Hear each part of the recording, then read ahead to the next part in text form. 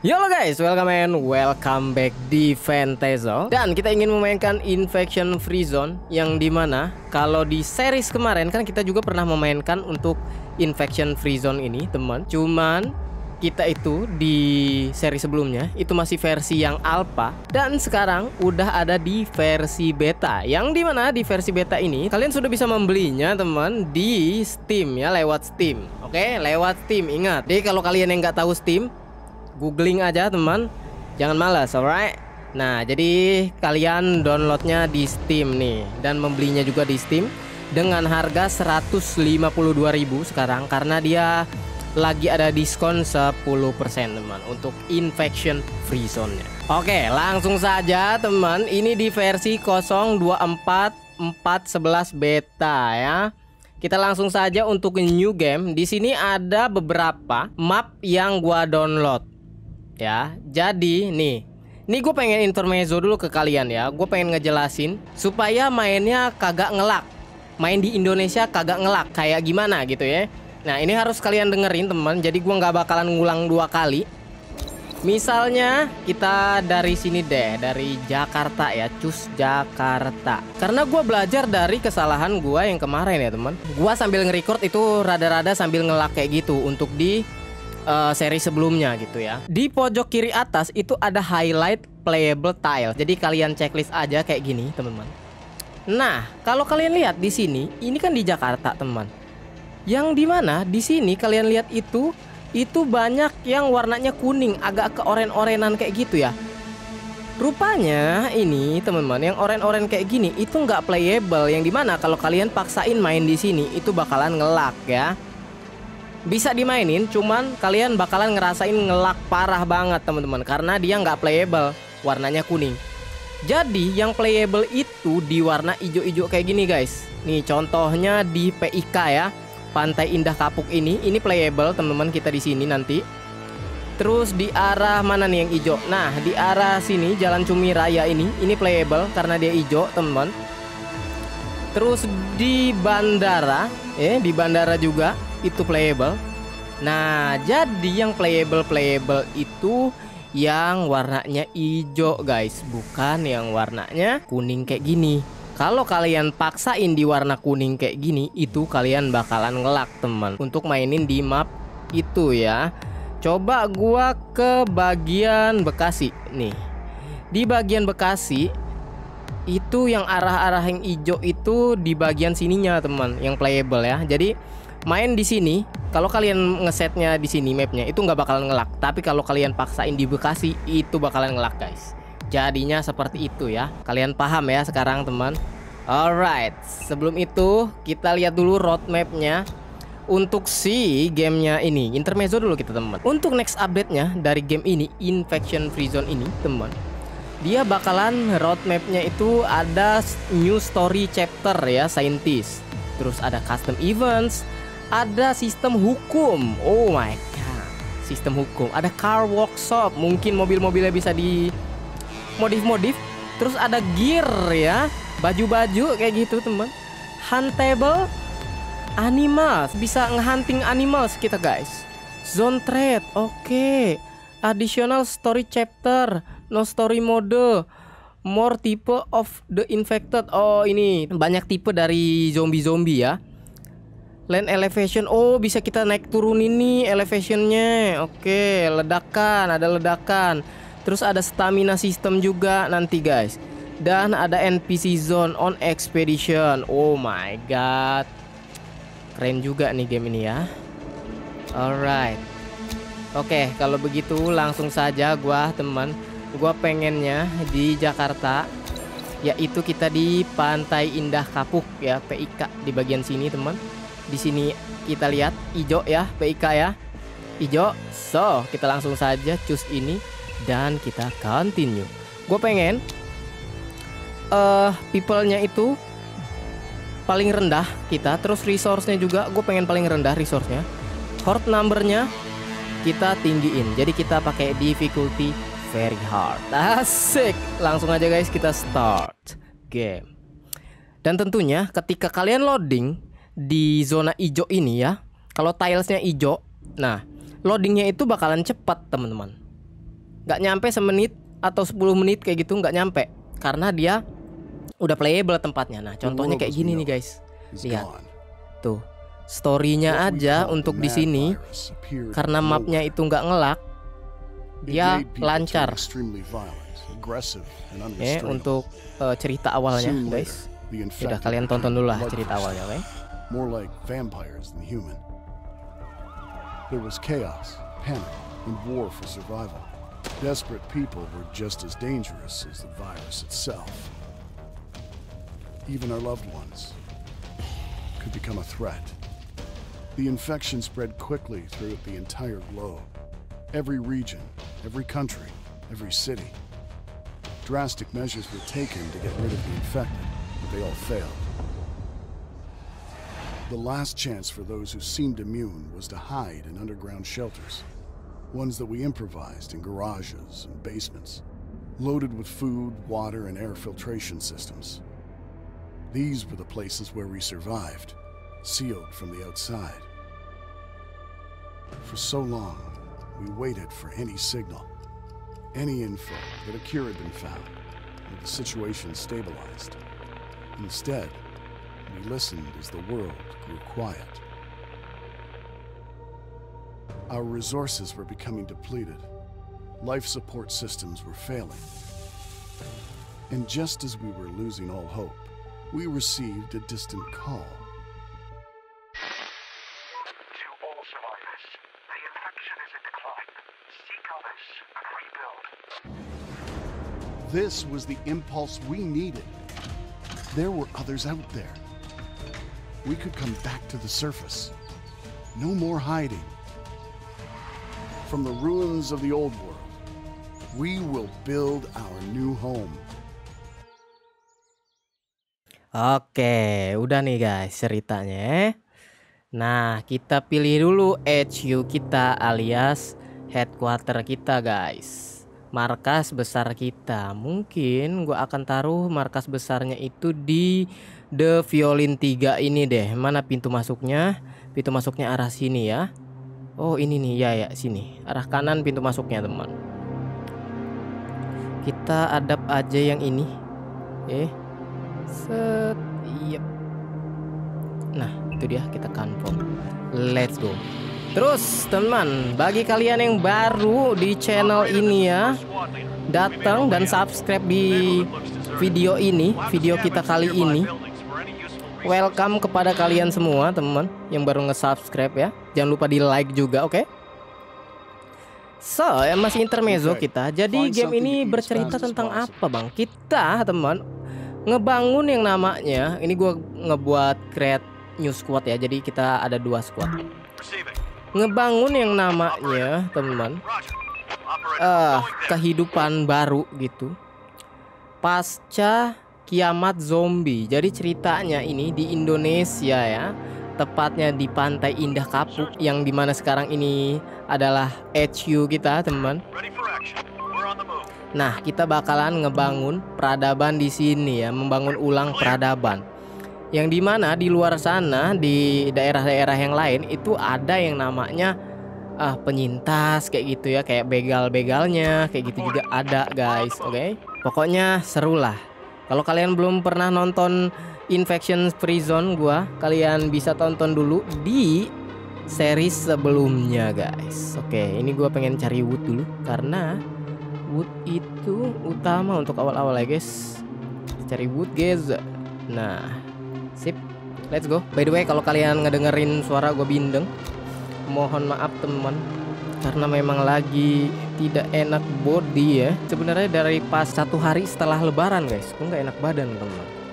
Jadi sebelumnya itu yang nggak enak badan nyokap gue teman, di hari lebarannya ya kan. Nah, nunggulah nyokap gue tuh, nunggu sehatan gitu kan, ceritanya tuh pengen sehatan, kita pengen balik kampung gitu tadinya temen ya. Gue nyetir kan. Terus guys, besoknya pas udah di hari hanya gue yang sakit temen. Oh my god, ini kagak balik kampung guys. Ini pun gue masih sakit ya. Oke.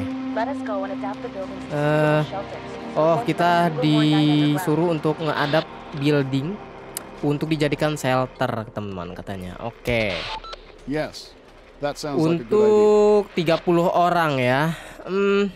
Kayaknya gue pengen adapt shelter untuk 30 orang. Kalau ini dia membutuhkan 302 kayu. Maybe gue pengen 90 orang aja deh di sini. Jadi kita membutuhkan 120 kayu. Biar nggak terlalu banyak juga yang kita cari ya, teman-teman, tentunya. Tapi ini nanti dulu deh. Kita kerjainnya nanti dulu. Sabar dulu, kita cari-cari kayu dulu dah. Sama kamu. Kamu search di bagian sini, kita cari makanan dulu, oke? Let's go. Tuh lihat guys, nggak ngelak kan? Enak gitu loh. Kalau gue zoom out, nggak ngelak guys, tuh lihat. Tidak ngelak kayak awal-awal, teman. Oh my god, kita menemukan mobil guys. Alright. Wow, mantap. Kalian deh, kalian. Incoming transmission lagi. What is that? Oke. Matahari semakin terbenam katanya. Oke. Kita tidak tahu apa yang terjadi nanti di malam hari katanya. Kita bisa melanjutkan scavenging, tapi itu berbahaya katanya guys. Ya nggak apa-apa sih, continue aja. Nggak takut. Asik. Let's go ya, gue nggak takut. Okay, let's be Bentar safe. guys, gue pengen scavenging lagi nih. Ada incoming transmission lagi.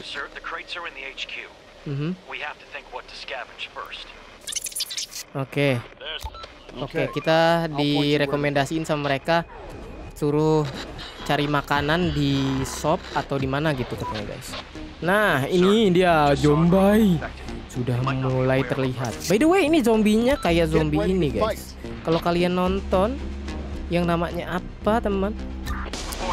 I'm Legend ya. Kalau kalian nonton I'm Legend, pernah nonton I'm Legend. Nah, ini zombinya kayak zombie kayak gitu, dia takut sinar matahari teman. Jadi gitu ya.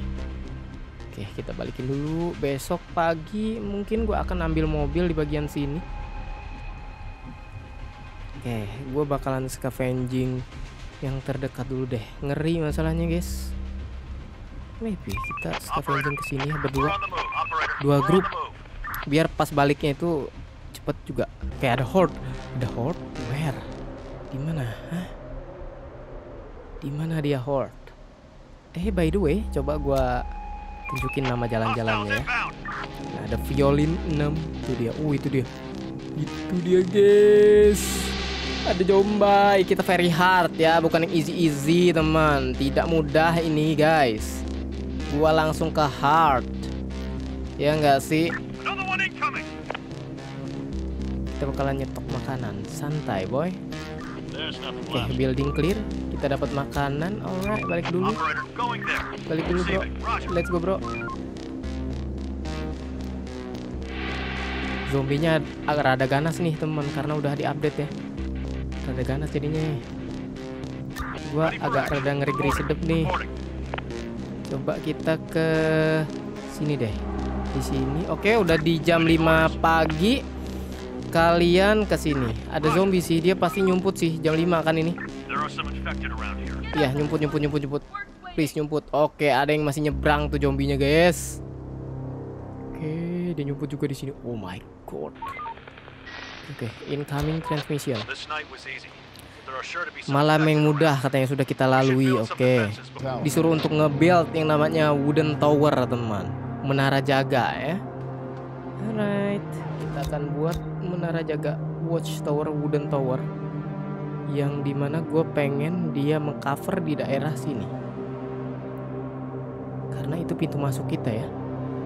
Ya, biar dia mengcover daerah situ guys. Tetap scavenging dulu di bagian sini ya nggak sih? Scavenging lagi bagian sini boy. Let's go boy. Incoming transmission. Oh, kita ngelihat yang namanya ada asap, kepulan asap teman katanya. Mungkin ada seseorang di sana. Dia merekomendasikan untuk menginvestigasi teman. Oke, let's investigate. Kita investigasi dulu. Apakah ada tanda-tanda kehidupan di sana? Ada orang di sana. Let's go guys. Semoga masih ada orang ya. Oke, building kita udah komplit untuk si ininya. Wooden tower. Kita menemukan survivor, teman-teman, orang yang bertahan hidup dan tinggal dengan kondisi yang memprihatinkan, guys. Kita ACC dari dia ya. Kita suruh masukin dia ke koloni kita, teman. Asik. Let's go, guys. Dia lagi on the way nih. Udah jadi struktur kita di sini. Gue itu pengen tutup di daerah sini nanti. Gue pengen tutup gitu rencananya, guys.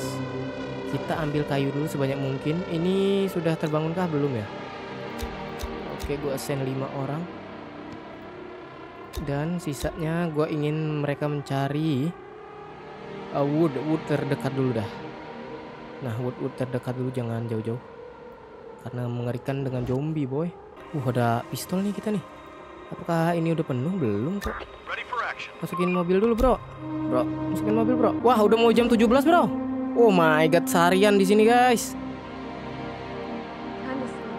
Udah jam 5 nih. Wah, ini berabe nih. Baliklah, bro. Balik, bro. Nggak bisa, bro. Dipaksa, bro. Ada mobil, guys. Mobil besar ini. Oh my god, ada mobil besar, teman. Nice. Oh my god, gue menemukan mobil besar di situ, guys. Sabar untuk squad kita yang kedua ya. And then kita ke sono dulu, kita balik. Oh my god, no, bro. Wah, struktur conditionnya, teman. No. Bantuin, bro. Bantuin, bro. Coba, get ready. Kita. Oh, sekarang deres ya ininya, guys. Lihat tuh. Deres vehicle conditionnya, teman. Oh my god. Harganya mahal lagi untuk ngebenerinnya. God dang. Wah, sekarang nggak bisa asal-asal nabrak, guys. Vehicle conditionnya mulai dihitung, bro. Ada horde. Where? Oh, dari arah sono. Oke, gua bakalan kesini dulu. Kita pakai mobil. Kita kesini ya. Ada horde, ada 2 horde-nya, bro. Satu ini berapa? 15. Ini 4. Oke. Wow, di sini juga. Oh my god. Ada 14. Come on. Oh, buildingnya situ kena attack. Let's go. Wow, makin rame. Gila. Rame banget. No. Rame sekali, guys. No. Kita tembak dari sini. Kita jaga base dulu malam ini, bro. Wah, nggak bisa nih. Kita nggak bisa keliling-keliling, guys. Masalahnya ini udah update.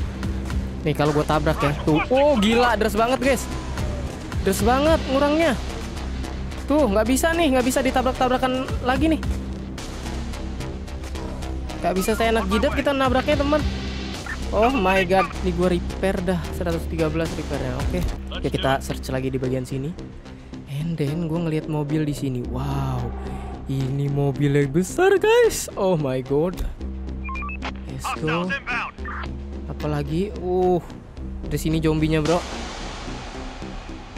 Iya, tahan dulu. Dikit lagi. Let's go, yuk. Percepat. Makin mendekat zombinya.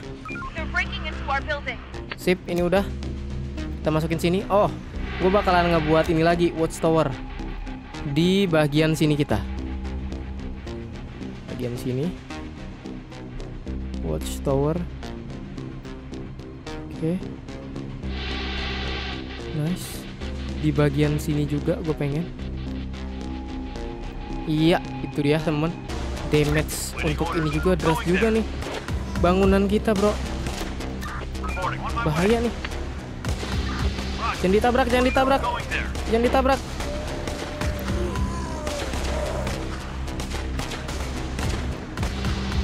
Teman, nice.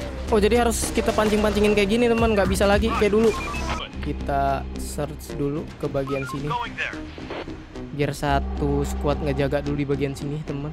Jam 5 pagi saatnya kalian mengambil mobil besar itu. Right, ambil mobil besar sini, bro. Nah, ini kalau gua repair 6 kosnya, ya Allah, mahal banget ya. Ini, guys, udah Car resource-nya cuma sampai 4 sih ya. Oh, vehicle condition-nya lebih besar nih teman-teman. Incoming transmission.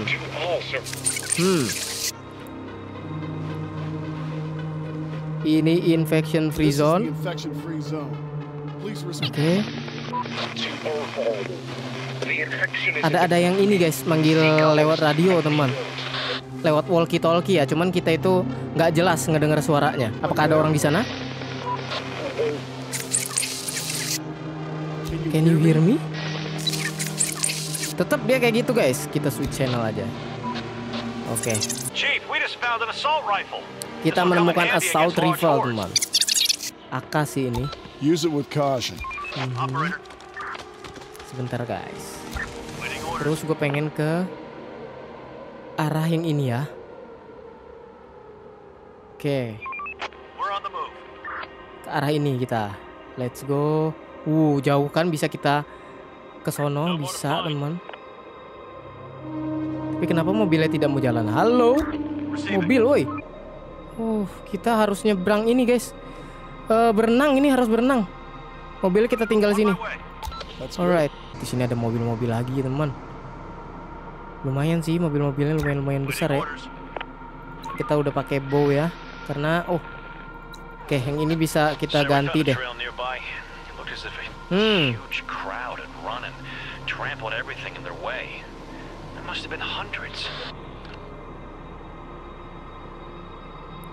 Kita melihat jejak-jejak kayak gitu guys. Jejak-jejak langkah ya. Oke. Have you heard anything? Oke, ada kayak gerombolan monster yang berteriak kayak gitu katanya. Oke. Bentar teman. Oh my god, di sini ada mobil ini juga, ada mobil box. Kita menemukan survivor nih. Kita suruh aja dia ke tempat kita. Incoming transmission. ACC. Ayo, boleh. Ya, kita lanjutkan lagi perjalanan kita, bro. Kita pengen ke sini, cuman kita nggak bisa nyebrang ya. Ke sini aja. Ke sekolah. Kenapa bang nggak bisa nyebrang? Karena di sini mapnya masih ketutup guys. Yang di bagian sini. So kita turun dan kita bakalan jalan kaki ke sini. Tuh bisa teman. Jadi harus kita tinggalin. Ya mau gimana lagi guys? Oh no! Di dalamnya ada zombie. Tidak. Oke. Aman guys. Aman, cuman ya pada sekarat sih. Kita sudah kekurangan wood katanya.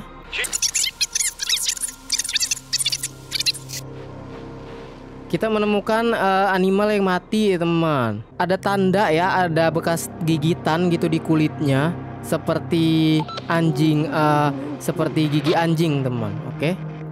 Stay alert. Oke, begitu katanya. Right, ini gue lagi search dulu di bagian sini ya. Nah ini udah on the way ke tempat kita, si survivornya. So yang ini kita suruh dia untuk mencari-cari ke bagian sini, terus ke bagian sini ya. Yang terdekat dulu aja temen. Kita sambil quest. Ada incoming transmission lagi. Oh my god, kita menemukan ini alat-alat pertanian guys. Oke. Bring that in. Untuk memasak tentunya ya. Alright. Sabar teman. Collect metal. Kita disuruh untuk mengkolek metal. Kita cari metal teman. Di ini 20 metal. Ini ada kan metal? Sip. Kolek dulu metalnya. Ini kenapa dia tidak mau?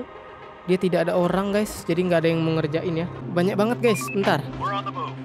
Gue bakalan taruh dulu di sini, di mobil. Ini cuma 4 doang size-nya mobilnya.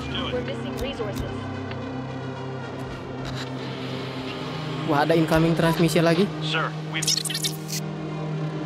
Ada orang yang pengen join ke community kita guys. Silahkan join lah. Sebentar, ini gua turunin dulu. Kita turun, kita ambil lagi sisanya satu lagi ya di sekolah. Ini sekolah apa nih namanya? SD SMA ST Nicholas School, teman. Di Nicholas School. Kita lagi nge-prepare ini dikit lagi jadi nih untuk adapt shelter kita. Untuk nampung banyak orang, teman. Di pengungsian kita tentunya. So, udah. Let's go. Naik mobil. Ada sebentar. Udah mulai mendekat ya. Hold. Let's go, balik dulu. Balik, jaga ya. Jaga. No. Tidak. Jaga. Oke, jaga. Kita ngeliat ke sini dulu, teman. Enak nih, nggak ngelak nih, guys. Kalau yang sebelumnya itu ngelak tuh, gara-gara kita belum tahu caranya biar kagak ngelak gitu kan. Nah, kalau ini enak, bro. Balik yuk, balik. Tembak, bro. Tembak, bro. Wah, gila, yang horde-nya banyak banget sih, teman.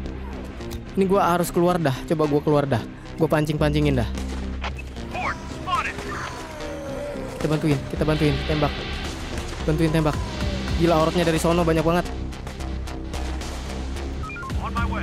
Oh my god, ini wah udah rusak parah. Setidaknya kita mancingin dulu ya. Wah, hancur dia. Hancur dan orangnya kabur. Orang-orang kita nih kabur. Untung dia nggak di ini ya.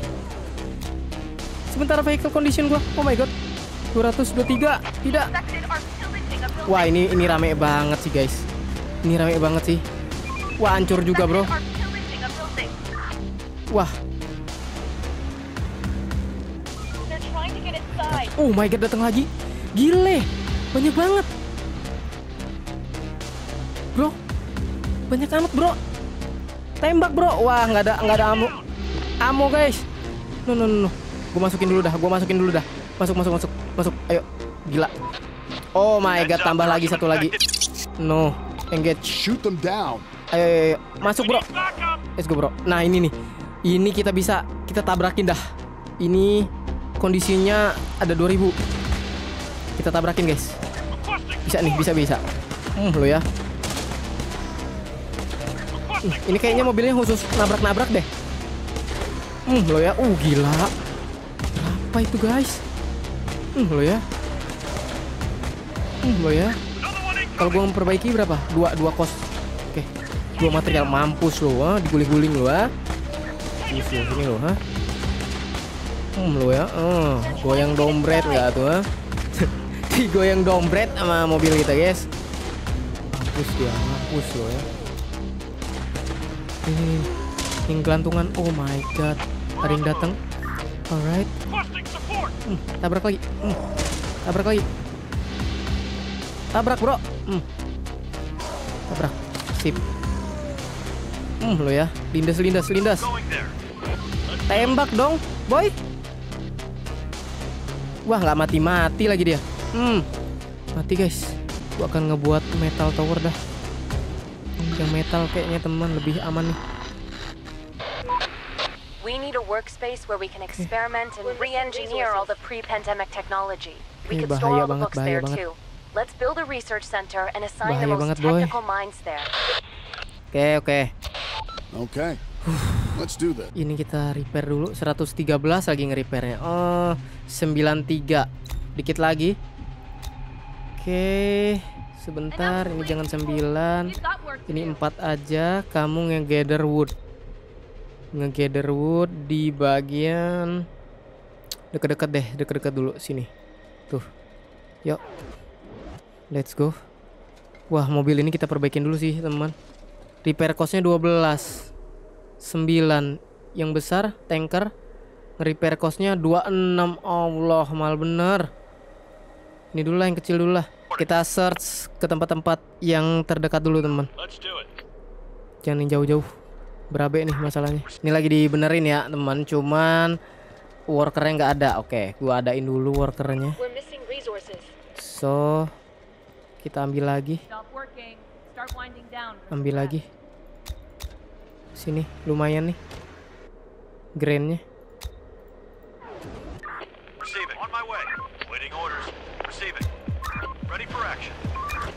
Balik bro. Oh my god, datang lagi deh, guys. Rame banget. Wah, ini belum jadi lagi. Oke.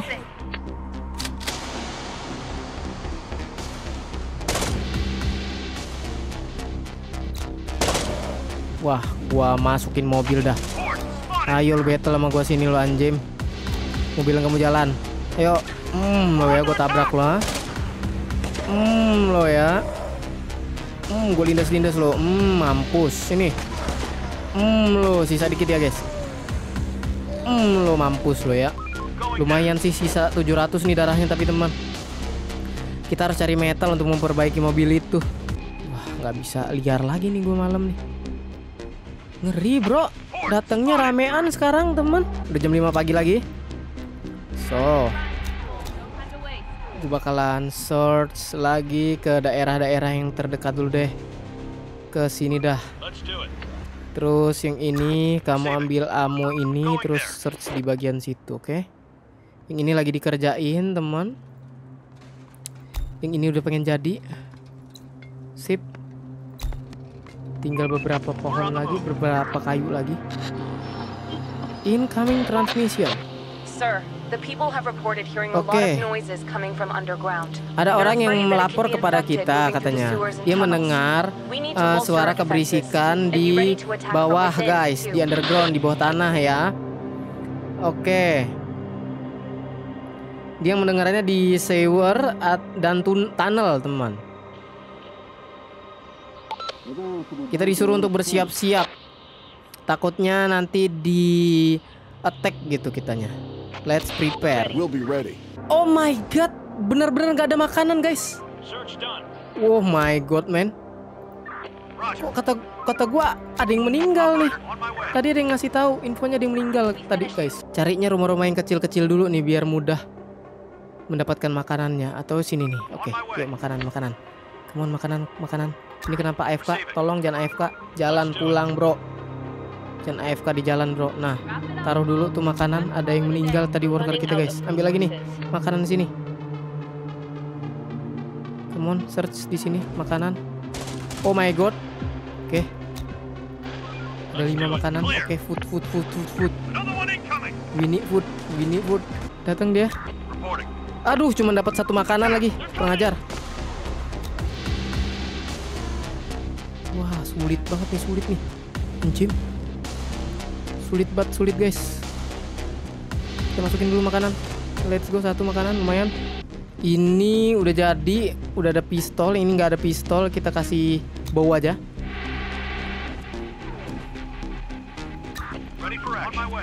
Bentar guys, ada yang nyamperin nih. Berabe nih.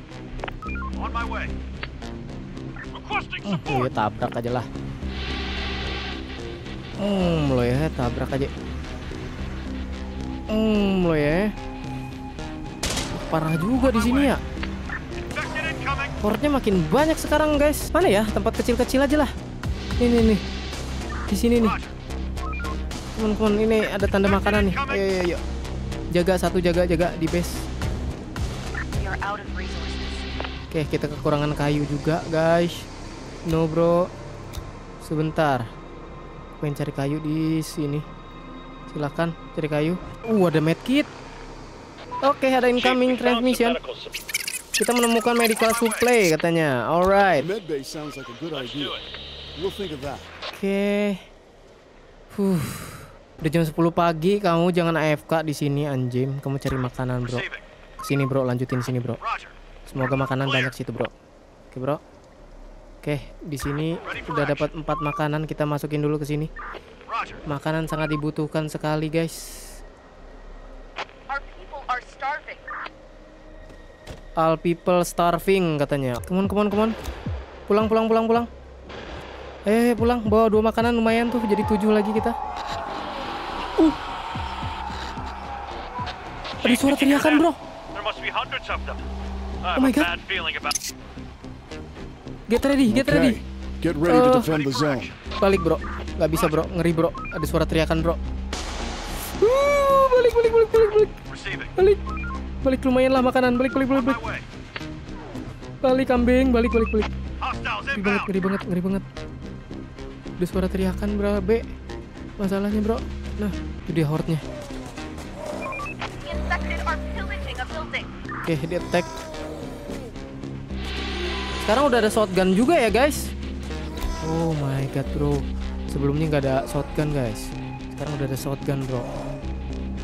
Oh. 1, 2 sampai 20-an loh dia, guys. Bener-bener 20 loh, bro. 40 zombie nih. 46 zombie. Gils lagi nyerang HQ kita. Dan darahnya untuk bangunan kita udah berapa nih? 4.000-an. Gila. Bener-bener, guys. Tar. Gue pancing keluar dah. Gue pancing biar dia nggak nyerang bangunan gue. Tembak, bro. Tembak, bro. Tembak, coy. Tembak, coy. Gils. Sisa 8 lagi dia.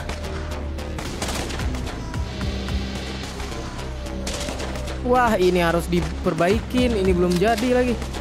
107/113. Ini juga kita kerjain dulu. Let's go. Datang lagi deh, guys. Kita pancing lagi. Come on, biar dia nggak nyentuhin kita. Bangunan kita. Berapa nih? 15, 13, 14. Wah, banyak banget lah pokoknya. Oke, banyak banget, guys. Setiap malam kah banyak banget kayak gini, bro. Wah, mau nggak mau lah gue tabrak lah. Gila, ini udah banyak banget, guys. Masalahnya, guys, gak terkontrol.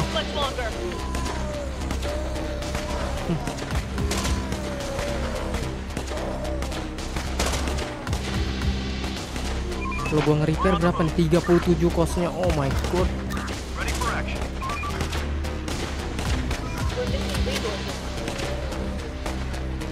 Mau tembak. Tembak. Bos, tembak, bos. Lah nyemplung bawah tanah. Tidak.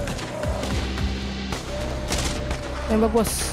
Gila, datang lagi, guys. Gak berhenti sampai pagi nih, bro. Begadang apa nih? Aduh. Buset. Gak berhenti. Bener-bener kagak berhenti dia. Anjim.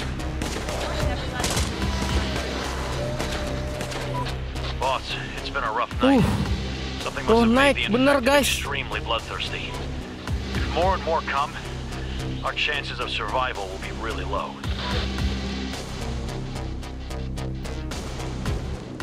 Then we'll take down as many as we can before we fall.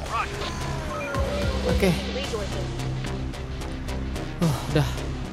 Come on. Makanan ada 10. Kita ambil lagi makanan sini. Yuk, bantuin yuk kesini yuk. Ini makanan biar banyak, bro. Kita out of metal katanya. Sabar, boy. Ini kita jadiin dulu, boy. Nih. Ini mana orang-orangnya nih? Incoming transmission.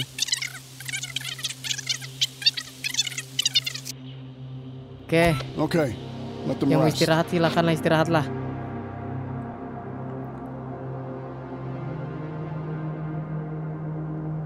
Gila, mobil kita udah 200 sisanya, guys. Building adapt. Oke. Ada yang hanger. Oh my god, 0 lagi makanan gue, cepet banget kegerusnya. Kambing. Operator, on my way. Cepet banget kegerusnya. Let's do it. Waiting Kambing lah. Kesini. Yuk. Come on. Lumayan lah 3 dulu nih. Untuk hari ini lumayan nih makanan. Tuh ada 3. Aduh, udah mau jam 17 lagi. Cepet banget, bro. Balik dulu ya, ambil makanan. Taruh makanan biar aman. Nah, 9 lumayan. 9. Sabar, guys. Gua akan ambil makanan lagi. Di sini terus ke sini. Yuk.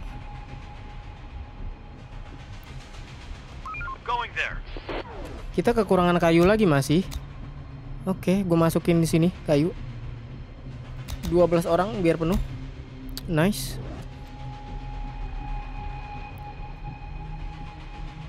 Kita kekurangan metal juga, guys. Alright.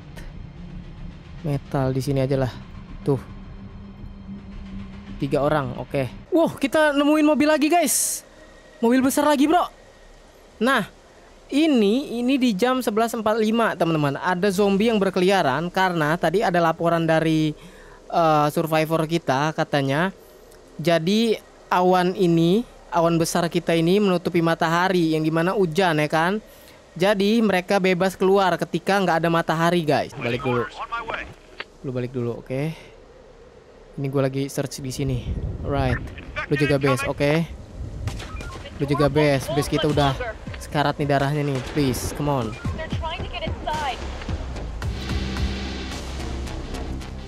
Please. Please. Please, bro.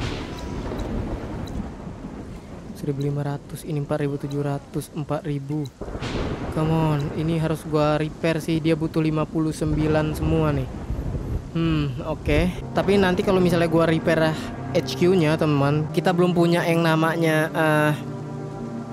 warehouse, itu bakalan berabe, guys. Oke, gue cari lagi makanan. Sisa 1 masalahnya makanan gue, bro.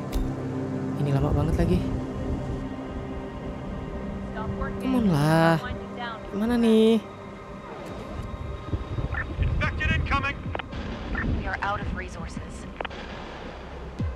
Come on, sisa 1 makanan. Oke.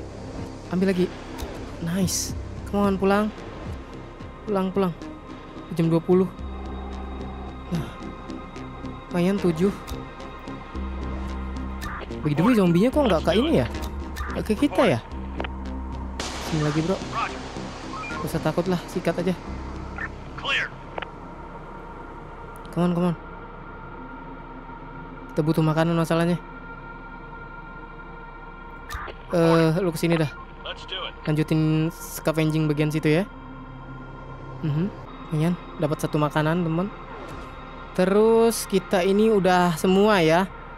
So, gua akan ngebuat file. Nah, itu dia, teman. Alright. Rider, guys. Rider nyerang kita, bro. No. Ada rider nyerang kita, guys. Come on, kita balik dulu. Oke. Ada rider, bro. Penyintas. Di sini ada penyintas yang baik, ada yang jahat ya. Sebentar, mereka ini pengen ngambilin kita nih, resource kita. Kita sikat pakai mobil, guys. Kalau yang ini nggak tahu nih gua. Ini orang baik apa enggak nih? Coba. Sebentar, ini gua deketin dulu. Anjay. Wih, lu kemana, anjing? Ayo, masuk community gua. Boleh, itu orang baik yang ini, guys. Yang ini nih, jahat nih. Yuk, kita perang. Ayo, lu serang, gue serang lo. Tembak, bro. Lah. Apaan dia nggak ke ini? Mampus buat ini. Wah, dia nyerang. Woi, mobilnya aduh, mobilnya muter-muter. Untung di sini ada yang jaga, bro. Mampus. Untung ada yang jaga, guys. Kalau nggak meneong kita semua, guys. Oke, ambil lumayan senjata, bro. Mantap. Ini jam 12. Lu ambil mobil yang besar dah. Nih, ambil nih mobil sini, oke? Mobil truk. Yuk, kita ambil lagi. Ini harus gue perbaikin sih mobil truk yang ini. Bisa nih, ya udah. Kita perbaikin 44, guys. Perbaikinnya kita ngambil mobil yang baru dulu dah. Yang lain, ini nih lumayan. Ambil dah. Ini udah bisa dipakai mobilnya. Nice. So, lu dapat mobil ini, lu sekalian scavenging bagian sini, oke? Ini makanan semua. Nah, dapat mobil. Kita scavenging bagian rumah-rumah kecil dah di sini dah. Gak bakalan kehabisan makanan di sini gua. Di PIK, bro. Cuman ada horde di bagian makanan ya, banyak banget. Horde, guys. Come on. Gak bisa bro. Balik bro. Ngeri bro. Ngeri bro. Horde-nya banyak banget. Besok pagi aja lah kita ke bagian situ, oke? Ngeri. Ini udah pulang dulu dah. Let's go. Kita pulangin dulu ya. Nice, lumayan makanan ada 18-an teman. So ya guys, mungkin segitu dulu perjumpaan kita kali ini ya di Infection Free Zone kita, episode pertama kita, IFZ yang baru kita, series terbaru kita tentunya ya. Dan questnya juga masih berjalan teman-teman. So ya, jangan lupa kalian untuk klik like, subscribe, nyalain juga notifikasi dari channel Ventazel biar kalian gak ketinggalan video-video terbaru yang Ventazel upload. So gue Ventazel and so see you on the next episode. Bye. なんて誰も気にしないように Good night baby 淡い夢の中淡い夢の中だよ街は気づけば光で満ちてるしいつもより少し人で混んでるし